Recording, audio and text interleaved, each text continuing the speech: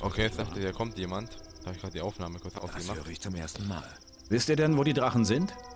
Was kriege ich denn, wenn ich es dir sage? Aber gar nichts mehr. Das kann ja nicht ewig so Ich habe noch eine Flasche Wacholder. Für ein gutes Tröpfchen würde ich alle Drachen der Welt töten. Abgemacht. Gib mir die Flasche. Den hebe ich mir für schlechte Zeiten auf. Einfach mehr trainieren. Also, Wo hast du das wo sind denn jetzt die schon Drachen? her? Was genau ist, kann ich dir natürlich nicht sagen, aber ich habe gehört, dass es 4 Drachen sein sollen. Der ist Wir haben gerannt, als nachts ob ein der ja rotes selbst hinterher Leuchten wäre. über dem höchsten Berg Wenn gesehen. wir nicht gekommen wären, Ich wäre schwöre bei meiner Mutter, wenn du einen Drachen suchst, dann wirst du ihn ganz bestimmt dort finden. und glaub ja nicht, dass das Okay. alles Anders gemacht. Jetzt gebe ich noch was zu trinken. Hier, hast du was zu trinken? Das kann doch nicht wahr sein. Mir geht's schon viel besser. Ich könnte Bäume ausreißen. Irgendwann muss Dann das ist ja gut. Meinst du, mir geht es besser? Biff. Ich habe so Biff, einiges gehört. Was machst du hier? Ich werde Das mich ist nicht wirklich die dämlichste Frage, die ich seit langem gehört habe. Wo Wonach hast du sieht das es denn denn schon aus? wieder her? Das habe ich früher auch immer gesagt. Wo hast du das denn schon wieder Ich kann her? deinen bescheuerten Gesichtsausdruck nicht einordnen. Deshalb frage ich nach. Interessiert mich nicht. Du hast eine zu große Schnauze für meinen Geschmack. Der Wird ist Zeit, gerannt, dass sie als dir ob der jemand ja stopft. selbst hinter ihm her wäre. Das kann doch nicht wahr sein. Ich habe mir das schon gedacht. Bin nicht auf Hokon einschlagen, sondern auf... Jetzt geht's zur... Helferfestung auf!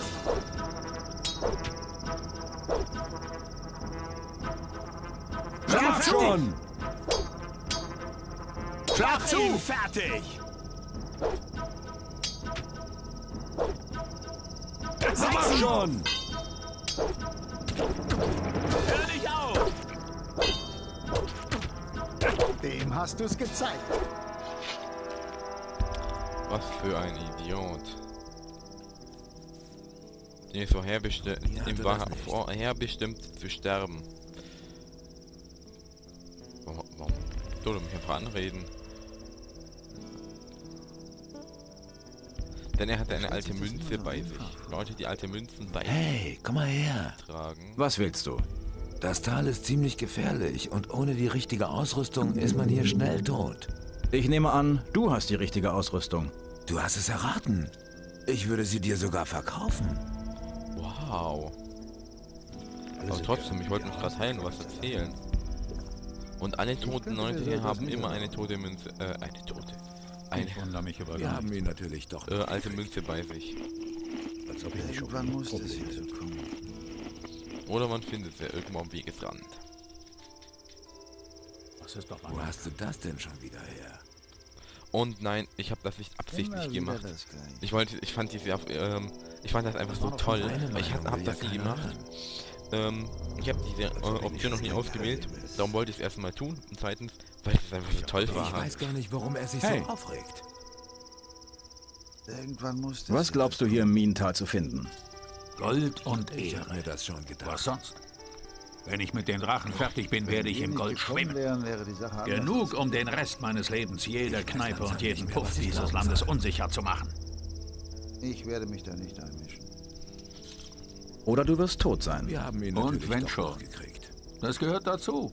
Wenn du reich Der werden sammelt willst, von musst du schon was riskieren. Ich wäre mir da nicht so sicher. Wie wär's, wenn du ab jetzt für mich arbeitest? Ich werde mich da nicht einmischen. Warum nicht? Was zahlst du? Von mir hatte das nicht. Ich habe für so etwas keine Zeit. Du bekommst die Wir haben ihn Hälfte der natürlich Beute. doch noch gekriegt. Das hört sich gut an. Aber ich warne dich. Der soll mir Verarsch mich nichts nicht, erzählen. sonst wirst du es bereuen. Und noch Man was. darf halt nicht alles glauben. Ich will was keine man- Waffe oder anderen Krempel, den du hier aufsammelst. Mich interessiert nur das Gold. Kapiert? Noch mehr Ärger kann ich nicht gebrauchen. Okay. Wenn wir nicht gekommen wären, Ich denke, wäre die Sache Wie du anders meinst. ausgegangen. Ich kann mir auch was Besseres Ich vorstellen. kann das nicht glauben. Ja, der ist fast tot und hat keine Ahnung, Waffe mehr. verblöß mir. Mal mit Kion reden. Was hast du anzubieten? Da ich weiß, es ist gerade etwas schlecht hier, in der Position, in der ich gerade stehe.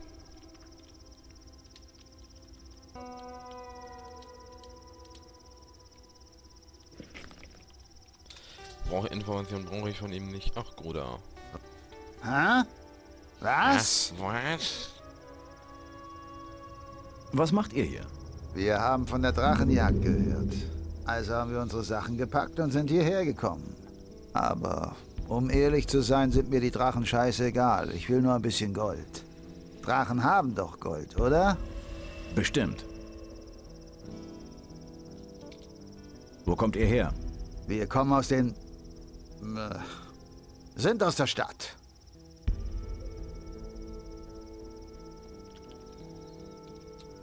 Ihr seid Banditen. Vorsicht, du nimmst den Mund ganz schön voll.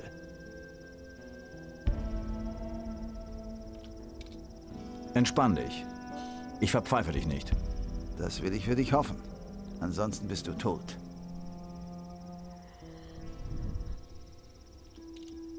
Wo wollt ihr von hier aus hin? Keine Ahnung, wir überlegen noch. Oh, sie Ihr überlegen könntet in noch. die Burg gehen. Da bringen mich keine 10 Pferde rein. Nicht zu den Paladinen. Ich gehe nicht zurück in den Knast. Ich war einmal drin, das reicht mir. Weswegen warst du im Knast? Die Schweine haben mich wegen Wilderei dran gekriegt. Wegen 2 lumpigen Hasen. 10 Jahre haben sie mir dafür aufgebrummt. Das war alles? Na gut, ich habe mich natürlich gewehrt. Und? Ich konnte nichts dafür. Der Typ ist gestolpert und hat sich sein Genick gebrochen. Ehrlich. Kommt mir bekannt vor. Du verstehst mich. Die reichen Säcke wissen gar nicht, wie wir behandelt werden. Das kümmert die überhaupt nicht. Genau. Kannst du mir beibringen, wie man jagt? Ein Tier hat mehr als nur Fleisch. Du kannst die Felle oder Krallen verkaufen. Das kann ein ganz schönes Sümmchen einbringen. Ich kann es kaum erwarten, einen Drachen in die Finger zu bekommen. Zeig mir das Ausnehmen von Drachen. Damit du die Kohle ganz allein scheffeln kannst, was? Na gut, aber das kostet dich 1000 Goldmünzen. Das zahle ich doch aus der Porto. Das ist fair.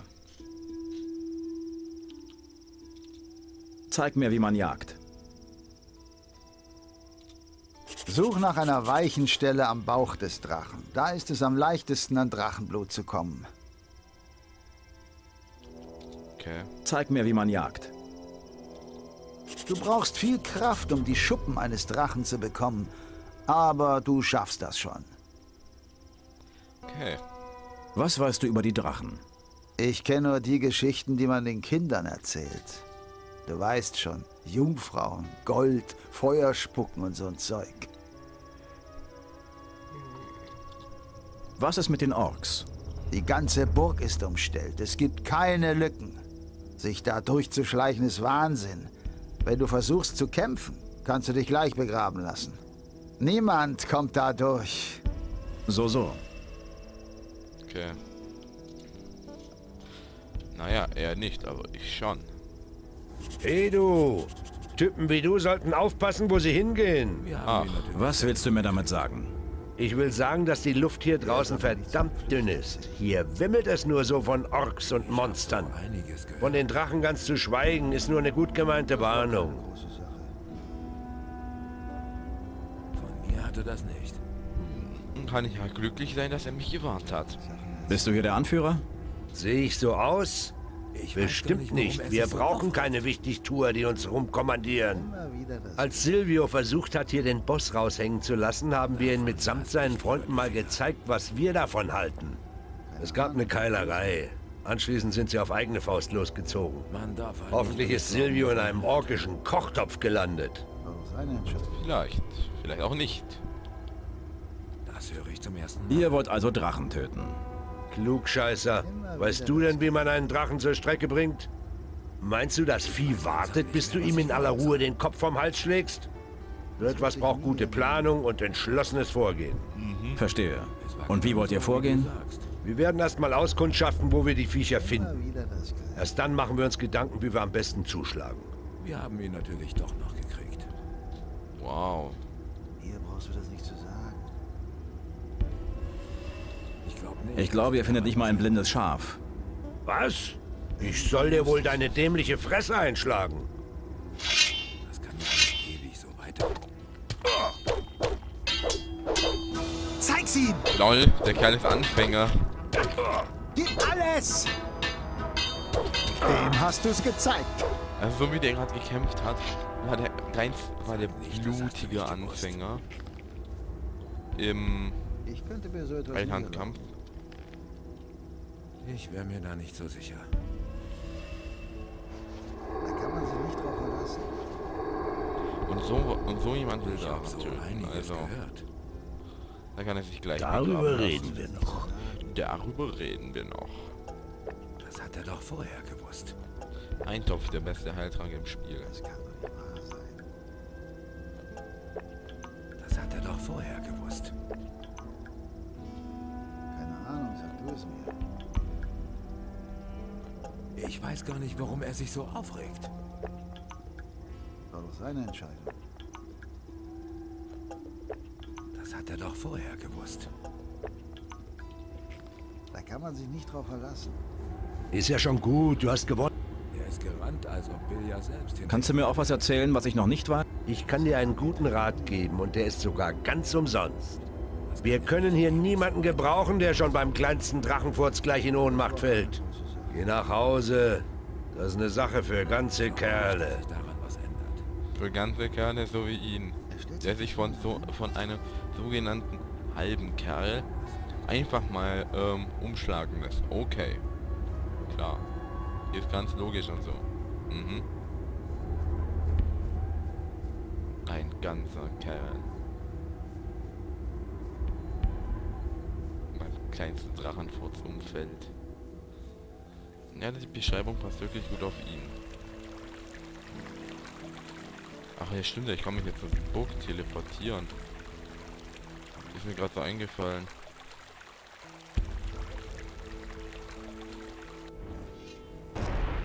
Da gibt es wenigstens ein Bett und einen Alchemietisch.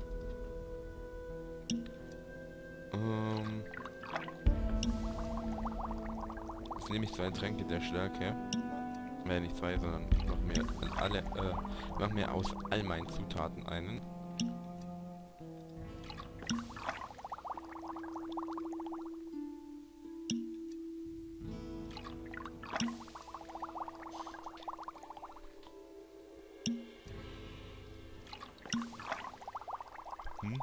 Was? Zu wenig Rohstoffe?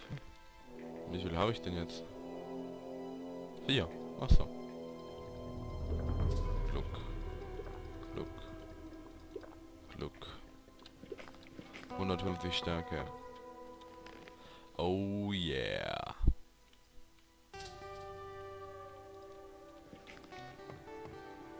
Die hässliche Barbarenstreitaxt.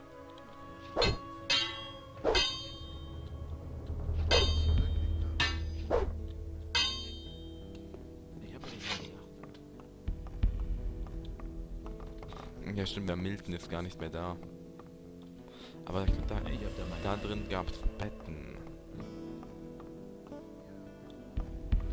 Oder? Ach nee, gab es keine Betten.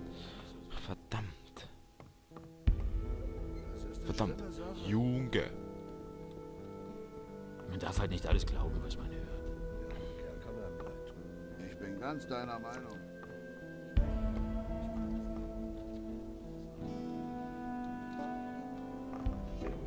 Du hast geschlafen und bist ausgeruht. Ritter, die mich komisch anstarren. Ach, wer ist denn da? Innos leuchtet all denen, die seine Kenn ich Weisheit dich nicht? erkennen. Du bist Chor Anga. Du warst Templer im Sumpflager. Nenn mich Anga. hat auf Meinen die falschen Titel habe Leute ich gehört. abgelegt. Die Bruderschaft des Schläfers hat sich Will aufgelöst. ja keiner hören. Seltsam. Aber du kommst mir auch Er hat auf irgendwie die bekannt falschen vor. Leute gehört. Ich kann mich aber kaum an dich Ich erinnern. habe mir schon gedacht. Was ist los mit dir? Ach, ich habe schon lange nicht mehr richtig schlafen können. Ständig diese Albträume. Und so ist es Innos Wille. Wie kommst du hierher? Nach dem Fall doch der alles magischen nur Barriere Gerede. habe ich mich in den Bergen versteckt. Wurde Ich dachte Zeit, nicht, dass dass ich ich etwas doch nicht unternehme. Ich bin tagelang hier umhergeirrt, erfährt keiner bis ich was. auf einmal in der Burg wach geworden bin. Ich Frag hab so mich nicht, einiges was gehört. passiert ist. Ich weiß es nicht. Zu allem Übel habe ich auch noch mein Amulett verloren, das ich schon seit Jahren besitze. Ich werde wahnsinnig, wenn ich es nicht wiederfinde. Von mir Wer hier einfach, vor allem einfach hier auf seiner Templerrüstung Das hast du nicht gewusst. dieses Schläfersymbol drauf hat. Wird sich das jemals ändern? Was willst du nun tun? Ich werde mich erst einmal erholen, damit ich mich auf die Suche nach meinem verlorenen Amulett machen kann. Nicht gewusst. Ich habe etwas von Drachen gehört. Es wird auch erzählt, dass viele Krieger ins Minental gekommen sind, um sie zu jagen. Ich denke darüber nach, mich ihnen anzuschließen. Was ist mit den anderen aus dem Sumpflager passiert? Das Letzte, an das ich mich erinnere, ist, dass die Barriere von einem nervenzerfetzenden Schrei begleitet in sich zusammenfiel. Von panischer Angst gepackt fielen wir zu Boden und krümmten uns vor Schmerzen.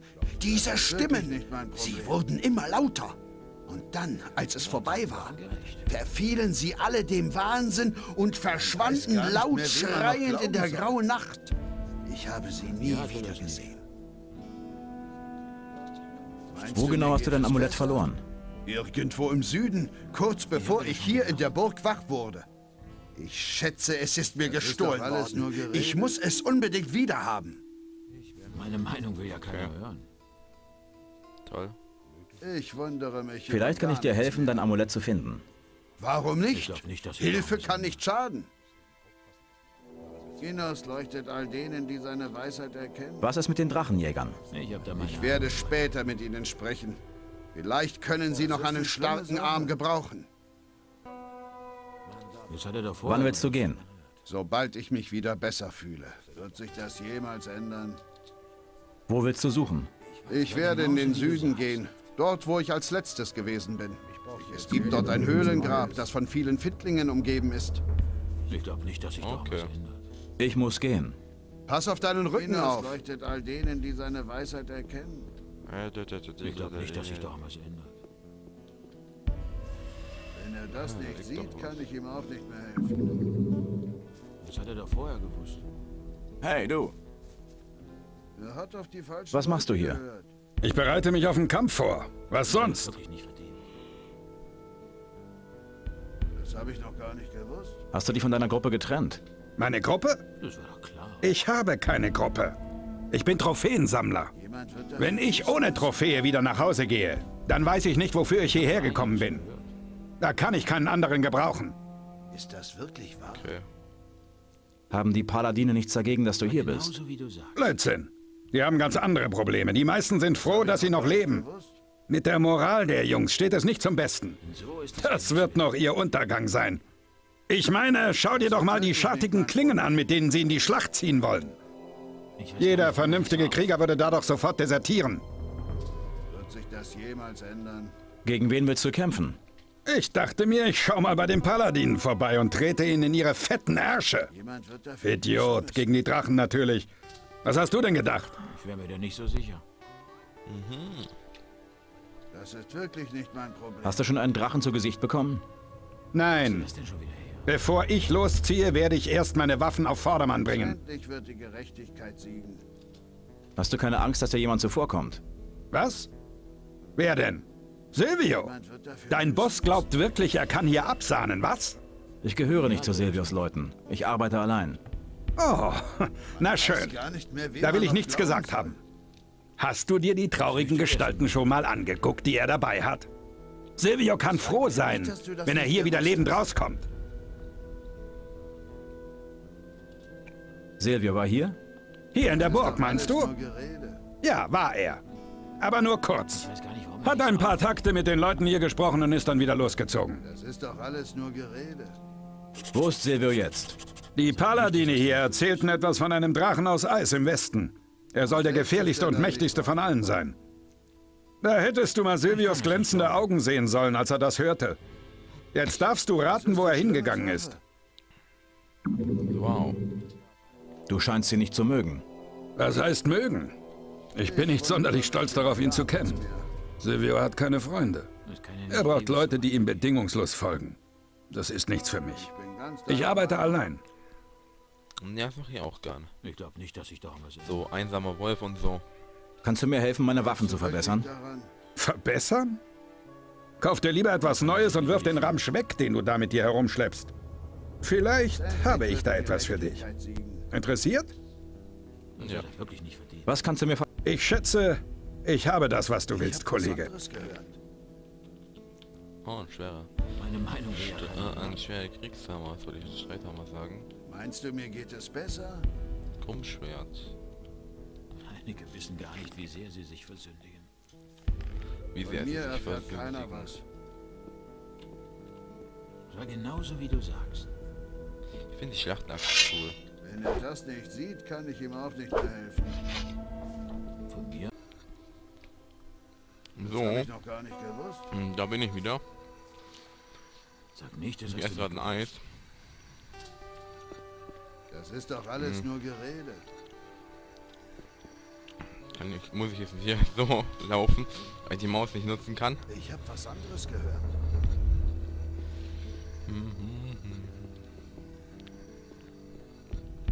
Ist das wirklich wahr? Gut, dass du kommst. Hier ist die Hölle los. Viele von uns sind mittlerweile echt beunruhigt und glauben nicht mehr so recht daran, dass wir hier jemals wieder lebend rauskommen. Wart ihr hier oben nicht 2 Wachposten? Jetzt nicht mehr. Sengrad stand hier auf den Zinnen und ist dann auf einmal eingeschlafen. Seine gute Armbrust ist bei der Aktion heruntergefallen. Man konnte gerade noch erkennen, wie einer der Orks damit in der Dunkelheit verschwand. Sengrad wurde davon wach und ist einfach in die Nacht zu den Ork-Palisaden gerannt und kam seither nicht wieder. Innos, steh uns bei. Okay.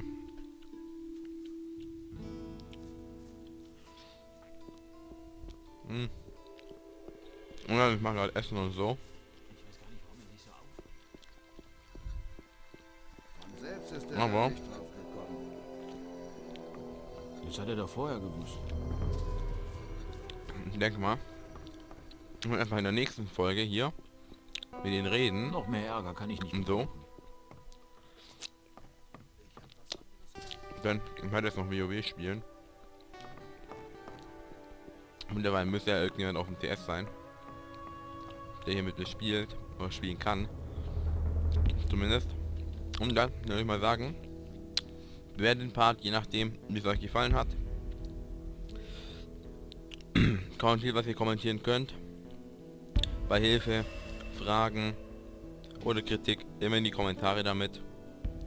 Lasst gegebenenfalls ein Abo da. Und Sun Bros, praise the Sun. Yo!